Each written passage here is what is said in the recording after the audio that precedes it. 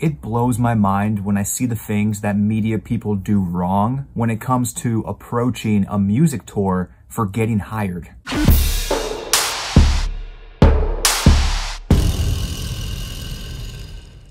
Now, when I talk about media for a music tour, of course, I'm talking about both photo and video.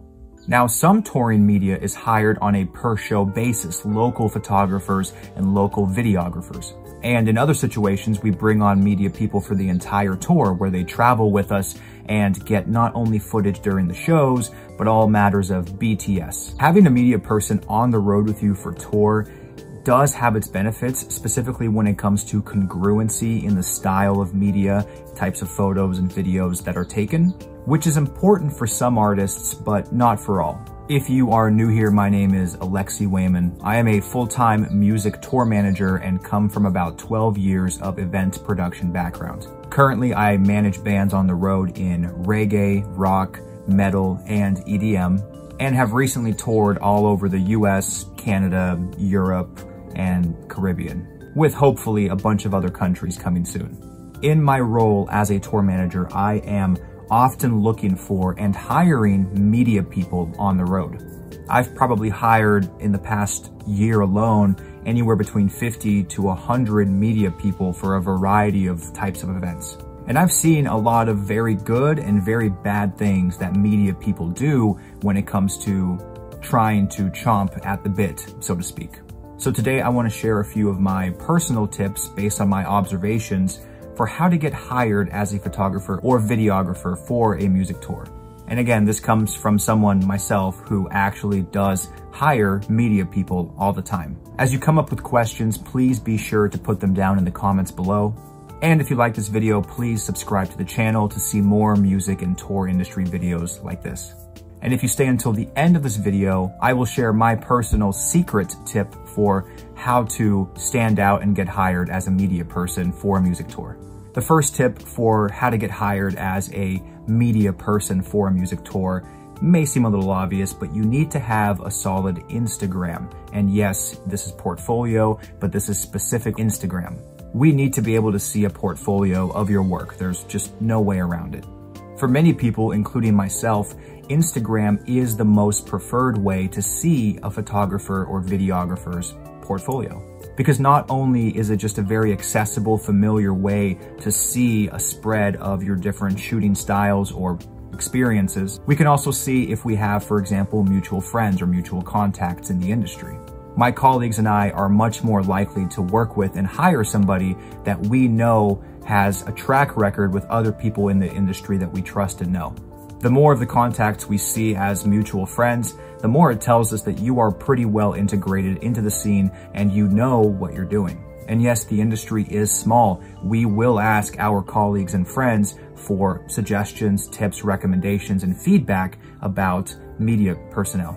Portfolio websites are okay, but in my experience, they're always different, they're clunky, convoluted, and it's difficult to really get a sense of the media person's abilities. So if you do choose to have a custom portfolio website of your work, just make sure it's extremely accessible and easy to access. Remember, you're battling against the familiarity of Instagram. Now, when it comes to the Instagram, you don't need to have a lot of followers, but you do need to have a solid amount of content, photo, videos of different styles, different lighting, so that we can really get a good sense of who you are as a media creative. The second tip for how to get hired as a media person on a music tour is to be on top of trends. When we hire media for tours, we always ask ourselves the question of what is the latest trend in the online space. We will look at other bands and see what they're doing, what kind of media are they coming up with, and we consider, should we try something like that for ourselves? In the past couple years, for example, the multicam style has blown up, and now every media person that I hire, I will always ask if they're able to do multicam. Especially for electronic artists, multicam is like essential. If you can't do multicam, you are shooting yourself in the foot.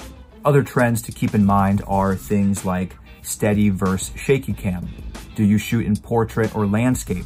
Are you able to make scrapbook style slideshows for Instagram? There's family photos on stage with the artists. There's SFX timing for festival shots. If there's pyro, CO2, confetti, etc. Take some time to research the media of your favorite artists or the artist that you'd like to shoot for, and pay attention to their trends and styles, and make sure that your portfolio presents your ability to capture those moments. The third tip for how to get hired as a media person for a music tour is to be sure the band or artist that you reach out to aligns with your shooting style. I'll tell you straight up, it's not very often that I hire a rock videographer for an EDM artist, because their portfolios and eyes of attention are very different. EDM is all about the big picture. It's about the CO2, the confetti, the grandiosity of the festival, of the massive crowd with the lasers. Whereas rock photography and rock media is a lot more editorial.